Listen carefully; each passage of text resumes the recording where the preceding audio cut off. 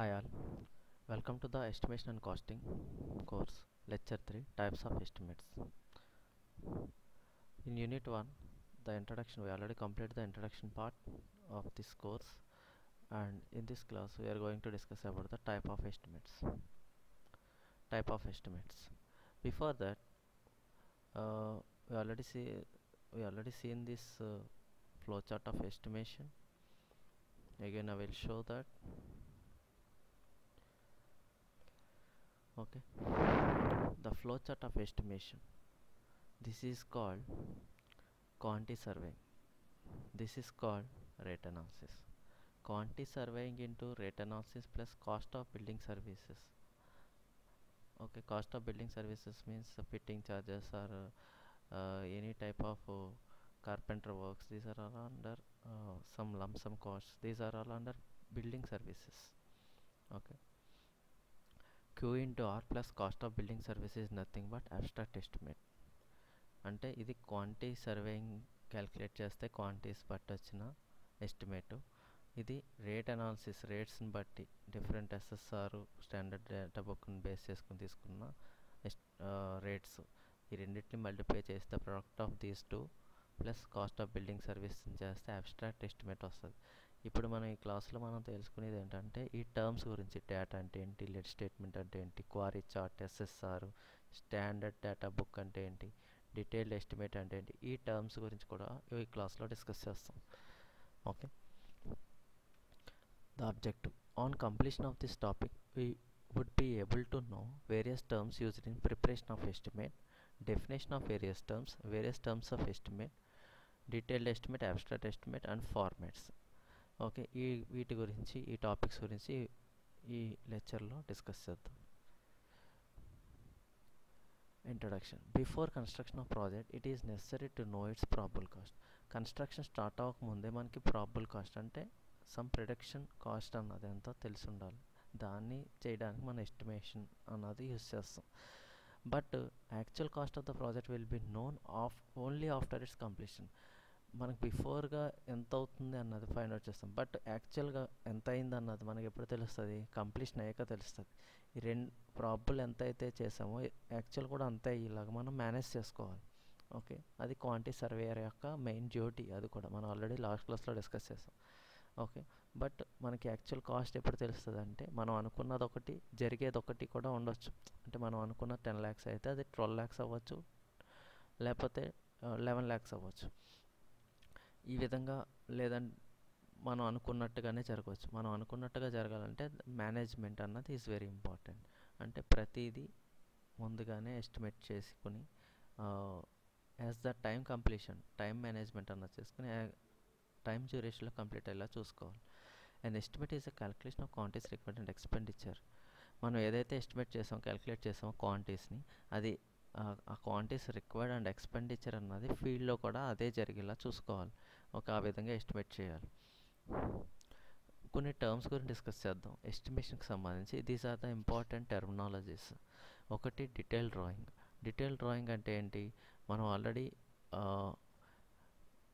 కొన్ని drawings, structural drawings ఉంటాయి, architectural drawings ఉంటాయి. ఏదైతే డీటెయిల్ డ్రాయింగ్ ప్లాన్స్ ఉన్నాయో, cross sections, junctions, detail drawings సంబంధించి కానీ, ఆర్కిటెక్చరల్ డ్రాయింగ్స్ కానీ, వీటి మీద డీటెయిల్డ్గా ఆ స్ట్రక్చర్ గురించి ఇచ్చేదాన్ని డీటెయిల్ డ్రాయింగ్ అంటాం. ఇందులో మనకి ఏంటంటే different parts of the structure and there specification for detailed estimation. ఇవి ఎందుకు చేస్తామంటే డీటెయిల్డ్ ఎస్టిమేషన్ చేయడానికి ఇందులో స్పెసిఫికేషన్స్ మెన్షన్ చేస్తాం. Detail parts of the structure అంటే బీమ్స్, కాలమ్స్, లేదంటే top view, front view, elevation, these type of plans, sections, అలాగే detail drawings గురించి డీటెయిల్గా డ్రాయింగ్స్ ఇచ్చేదాన్ని డీటెయిల్ డ్రాయింగ్ అంటాం. ఇది ఎందుకు యూజ్ అవుతుంది అంటే డీటెయిల్ ఎస్టిమేషన్ చేయడానికి యూజ్ అవుతుంది. అంటే ఎస్టిమేషన్ అంటే ప్రతి ఐటమ్ ఆఫ్ వర్క్ని క్వాంటిటీస్ ఫైండ్ అవుట్ చేయడాన్ని డీటెయిల్డ్ ఎస్టిమేషన్ అంటాం. ఇది డీటెయిల్డ్ ఎస్టిమేషన్. డీటెయిల్డ్ ఎస్టిమేషన్ అంటే ఏంటంటే work out quantities of various item of work of structure are project. అంటే డీటెయిల్డ్ ఎస్టిమేషన్లో ప్రతి దాని యొక్క క్వాంటిటీస్ ఫైండ్ అవుట్ చేయడం. ప్రతి ఐటమ్ ఆఫ్ వర్క్ అంటే మనం ఆల్రెడీ డిస్కస్ చేస్తాం. ఓకే, ఎర్త్ వర్క్, ఎక్స్కవేషన్ కానీ, concreting, plastering, flooring, these are the different item of works. Okay, ప్రతిదానికి ఈ డ్రాయింగ్స్ని బేస్ చేసుకుని క్వాంటిటీస్ ఫైండ్ అవుట్ చేసేదాన్ని డీటెయిల్డ్ ఎస్టిమేట్ అంటాం. అందుకే మనం ఇక్కడ డీటెయిల్డ్ ఎస్టిమేషన్ పర్పస్కి డీటెయిల్ డ్రాయింగ్ కూడా ఎగ్జాక్ట్గా డీటెయిల్డ్గా ఇస్తామన్నమాట. Volume of earth work in ఎక్స్పెక్షన్ concrete Mason, these are the examples of detailed estimate. Detailed estimates అన్నాయి is required for preparation of abstract estimate. ఎందుకు ఉపయోగపడుతుంది ఇది అబ్స్ట్రాక్ట్ ఎస్టిమేట్ చూస్ చేయడానికి? మనం ఆల్రెడీ ఫ్లో చార్ట్లో చూసాం అబ్స్ట్రాక్ట్ ఎస్టిమేట్ అంటే. ఇది అబ్స్ట్రాక్ట్ ఎస్టిమేట్, దీనికి డీటెయిల్డ్ ఎస్టిమేట్ అన్నది ఇంపార్టెంట్. ఇది is also one of the factor for to find out the abstract estimate. Okay, next third one ఏంటంటే standard schedule of rates, SSR. Okay, మన flow చార్ట్లో చూసిన terminologies అన్నీ ఇక్కడ వస్తాయన్నమాట. ఎస్ఎస్ఆర్ అన్నది ఎందుకు యూజ్ అవుతుంది? Is the booklet. ఇది ఒక రేట్స్ షో చేసే ఒక బుక్లెట్, అంటే ఒక డాక్యుమెంట్. ఇందులో ఏముంటుంది అంటే వేరియస్ మెటీరియల్కి సంబంధించిన రేట్స్ ఉంటాయి, లీడ్స్ గురించి ఉంటాయి, హైర్ ఛార్జెస్ గురించి ఉంటాయి, ఫర్ ప్రిపరేషన్ ఆఫ్ ఎస్టిమేట్. ఇవన్నీ ప్రిపరేషన్ ఆఫ్ ఎస్టిమేట్ చేయడానికి యూజ్ అవుతాయి. ఈ టైప్ ఆఫ్ కాస్ట్లో రేట్స్ గురించి మాత్రమే ఇక్కడ ఇస్తారన్నమాట. అంటే ఏ క్వాంటిటీ ఏ మెటీరియల్కి ఎంత రేట్ అవుతుంది, ఛార్జెస్కి ఎంత అవుతుంది. ఓకే, లీడ్స్ అంటే ఏంటంటే కన్వీనియన్స్ ఛార్జెస్, అంటే ఏంటంటే ట్రాన్స్పోర్టేషన్ ఛార్జెస్ సంబంధించి. This booklet is prepared by the PWD every year reason wise. PWD అంటే పబ్లిక్ వెల్త్ డిపార్ట్మెంట్ వాళ్ళు ఇది ప్రతి ఇయర్ రిలీజ్ చేస్తారు, ఆంధ్రప్రదేశ్ గవర్నమెంట్. ఓకే, ఇది రీజన్ వైజ్గా కూడా ఉండొచ్చు, ఎందుకంటే కొన్ని రీజన్స్ అంటే ఏరియాస్ బట్టి కూడా అది కొంచెం చేంజ్ అవ్వచ్చు అన్నమాట. Okay, but every year it's released, it's prepared by the PWD public wealth department.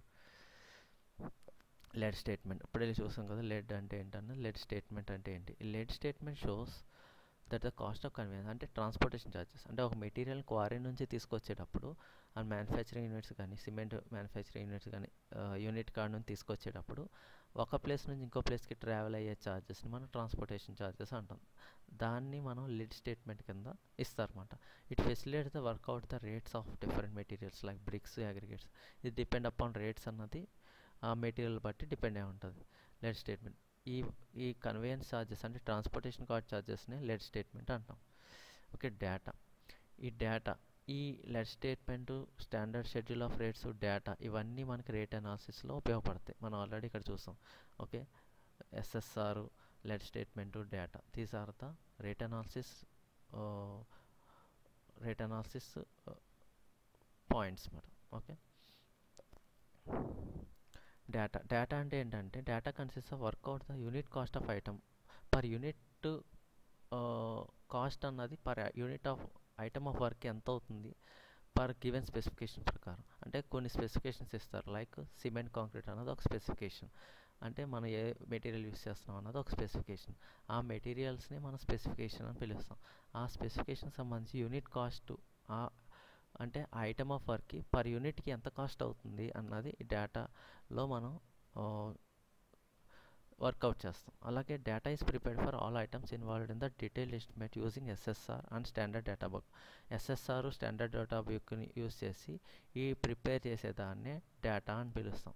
Okay, data is prepared for all item involved in the detailed estimate using these documents like SSR and standard data book.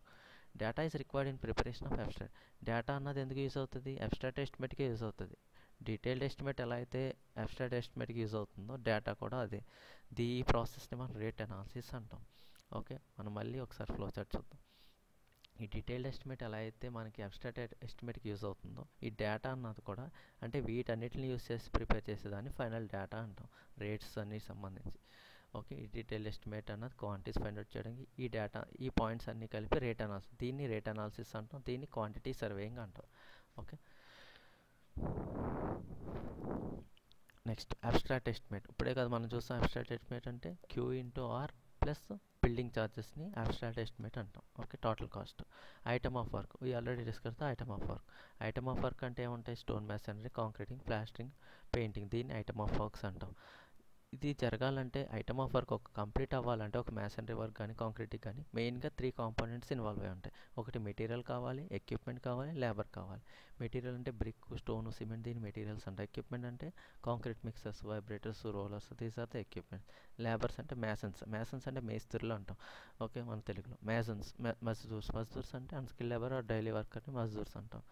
Is the rate of item of work depends on the charges of above 3. ఈ 3 ఛార్జెస్ని బట్టి item of work యొక్క rate depend అయి ఉంటుంది. ఎందుకంటే material బట్టి equipment బట్టి labour బట్టి ఆ ఐటమ్ ఆఫ్ వర్క్ అన్నది చేంజ్ అవుతూ ఉంటుంది. ఓకే, కాస్ట్ అన్నది చేంజ్ అవుతూ ఉంటుంది, రేట్ అన్నది. Okay, these are the important of item of work. Specifications we already discuss about the specifications also. ఈ స్పెసిఫికేషన్స్ అన్నవి 2 టైప్స్ ఉంటాయి. ఒకటి జనరల్, అలాగే డీటెయిల్ స్పెసిఫికేషన్స్. ఇది based on describe the nature and class of work, quantity of material, workmanship బట్టి depend అయి ఉంటుంది. ఇది మన డ్రాయింగ్స్లో జస్ట్ జనరల్ స్పెసిఫికేషన్స్ మాత్రం ఇస్తాం. డీటెయిల్ స్పెసిఫికేషన్స్ అనేవి cannot supply such information in drawings, detail drawings. Okay, ఈ స్పెసిఫికేషన్స్ బట్టే ఎగ్జిక్యూషన్ అప్పుడు మనకి హెల్ప్ అవుతుంది. ఈ స్పెసిఫికేషన్ ఎందుకు యూజ్ అవుతుంది అంటే ఎగ్జిక్యూషన్ ఆఫ్ సైట్ ఇంజనీర్ ఏదైతే ఎగ్జిక్యూట్ చేస్తాడో డ్రాయింగ్స్ని బట్టి ఆ ఎగ్జిక్యూషన్ని క్వాలిటీ ఆఫ్ కన్స్ట్రక్షన్ రావడానికి, కంట్రోల్ చేయడానికి ఈ స్పెసిఫికేషన్స్ అన్నీ ఇంపార్టెంట్ అన్నమాట. ఓకే, ఇది డాక్యుమెంట్ ప్రిపరేషన్లో డీటెయిల్డ్ స్పెసిఫికేషన్స్ని అందులో ఆ డేటా బుక్ స్పెసిఫికేషన్స్ అన్నీ ఇంపోర్ట్ చేస్తారు. సైట్ కండిషన్స్లో ఏంటంటే topography, ground water table, type of soil, water availability for construction purpose, ఇవన్నిటిని డిస్క్రైబ్ చేసేదాన్ని సైట్ కండిషన్స్ అంటాం. ఈ సైట్ కండిషన్స్ అన్నాయి the rate of excavations etcetera decided. Excavation రేట్స్ని వాటిని డిసైడ్ చేయడానికి సైట్ కండిషన్స్ ఉపయోగపడతాయి. ప్లెయిన్గా నార్మల్గా ఉంటే ఒక కాస్ట్ అవుతుంది. అదే టెర్రెయిన్ టోపోగ్రఫీగా ఉంటే ఆ హిల్ని వాటిని కొలాప్స్ చేయాలి కాబట్టి ఆ రేట్స్ చేంజ్ అవుతూ ఉంటాయి. ఓకే, అందుకే రేట్స్ ఆఫ్ ఎక్స్కవేషన్ ఇవన్నీ are decided based on the site conditions. Quarry chart అన్నది shows the location of queries, stones, aggregate, clay, gravel etcetera. వీటి అన్నిటిని క్వారీస్ చార్ట్స్లో ఫిక్స్ చేస్తారు. అంటే ఈ లొకేషన్స్ ఎక్కడ ఉన్నాయి అన్నది ఎగ్జిక్యూటివ్ ఇంజనీర్స్ ఏం చేస్తారంటే ఆ సరౌండింగ్ లొకేషన్స్లో క్వారీస్ అంటే లైక్ స్టోన్స్ ఎక్కడ ఉన్నాయి, అగ్రిగేట్స్ టైప్ ఎక్కడ ఉన్నాయి, క్లే, గ్రావెల్ ఎక్కడెక్కడ దొరుకుతుంది అన్నదాన్ని ఇక్కడ లొకేట్ చేస్తారన్నమాట executive engineers. It is helpful the calculation of leads అంటే ఏంటి, ఆల్రెడీ లీడ్ స్టేట్మెంట్ అంటే కన్వేన్స్ అంటే ట్రాన్స్పోర్టేషన్ ఛార్జెస్, వీటిని ప్రిపేర్ చేయడానికి లీడ్ స్టేట్మెంట్ ప్రిపేర్ చేయడానికి హెల్ప్ అవుతుంది. లంప్స్ అమౌంట్ అంటే ఫిక్స్డ్ అమౌంట్, ఒక్కొక్క వర్క్కి డైరెక్ట్గా ఫిక్స్డ్గా కొంత అమౌంట్ని డైరెక్ట్గా పే చేసేసి వర్క్ని చేయించుకుంటాం. దాన్ని lump sum amounts are lump sum items అంటాం.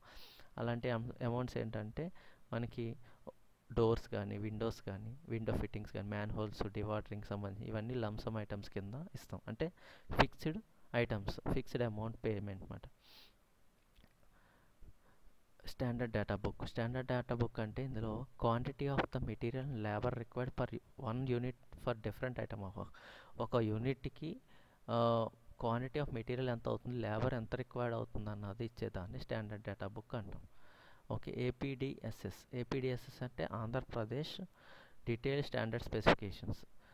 ఇందులో ఏంటంటే మెయిన్గా ద రూల్స్ అండ్ రెగ్యులేషన్స్ అన్నిటిని ఇందులో ఈ డాక్యుమెంట్లో ఇస్తారన్నమాట. అంటే ఆల్ మెటీరియల్స్కి సంబంధించి, వర్క్మెన్షిప్, మెజర్మెంట్, టెస్టింగ్ సంబంధించి ఇవన్నీ. Is followed by the execution of different civil engineering works are published as the Andhra Pradesh detailed standard specifications. Estimates and data prepared by engineers shall based on this APDSS. Okay, డేటాను estimates దీన్ని base చేసుకుని కూడా prepare చేస్తారు. ఇది some rules and regulation, type of bylaws లాంటిది అన్నమాట. పెట్టి supervision and కాంటింజెన్సీస్ అంటే ఫ్యూచర్ ఈవెంట్స్. అంటే ఇందులో ఏంటంటే మనకి అబ్స్ట్రాక్ట్ ఎస్టిమేట్లో స్ట్రక్చరల్ కాస్ట్ 2 to 3% ఉంటుంది. అంటే ఒక 1 crore ప్రాజెక్ట్ అయితే అందులో 2 to 3 lakhs ఓన్లీ స్ట్రక్చరల్ కాస్ట్కి మాత్రం వెళ్ళిపోతుంది.